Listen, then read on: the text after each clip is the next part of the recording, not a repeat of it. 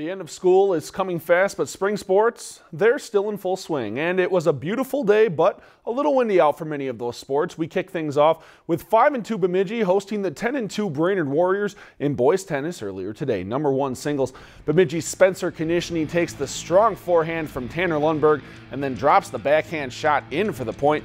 But later in the set, Lundberg would deliver the backhand winner just past Konishny for the point. He'd end up winning in straight sets.